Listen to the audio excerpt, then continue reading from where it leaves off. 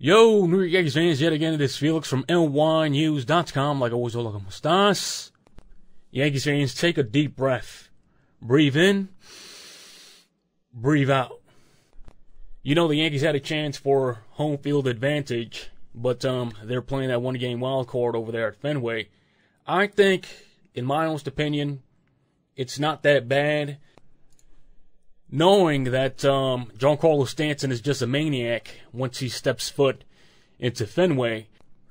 These are his stats with the New York Yankees when playing at Fenway Park. Giancarlo Stanton with the Yankees at Fenway Park.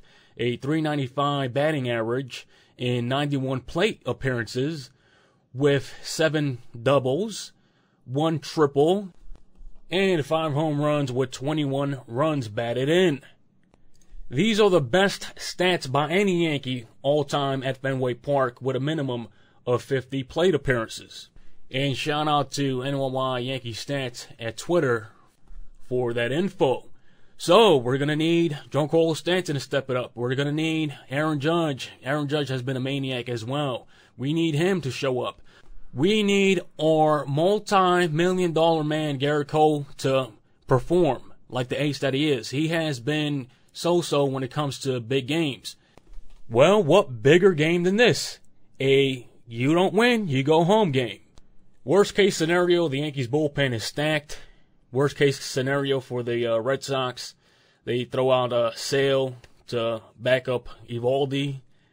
I don't know, man. I have a good feeling about this game. Usually I don't when facing the Red Sox, but the way Giancarlo Stanton is playing, the way Aaron Judge is playing, I have all the confidence in the world. But like I told you, the only slight negative feeling that I have is Garrett Cole on the mound. And it's like, wow, you have to say that? That guy's your ace. But everybody's saying that. Everybody that has been paying attention. Garrett Cole hasn't been Garrett Cole for big games. Long story put short, we need Giancarlo Stanton to carry this team. We need Aaron Judge to continue carrying this team. We need guys that haven't really shown up to show up for this game, and most importantly, we need Garrett Cole to be the ace that we know that he is.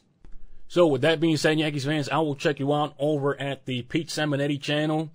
It is the NYY News Seminetti source.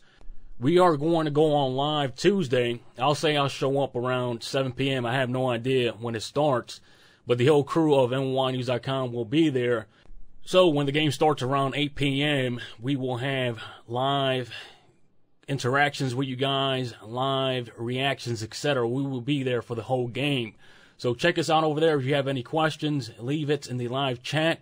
This is why I'm keeping this short and sweet. I just want to let you guys know that don't be that scared. The Yankees and some of these Yankees players perform really well at Fenway Park, and it's not really that much of a difference facing the Red Sox over at Yankee Stadium. The only difference is that the Red Sox have home field advantage. So, you know, I'll say this. It might be a close one, but if we get to Nathan Eovaldi early, it might be over early.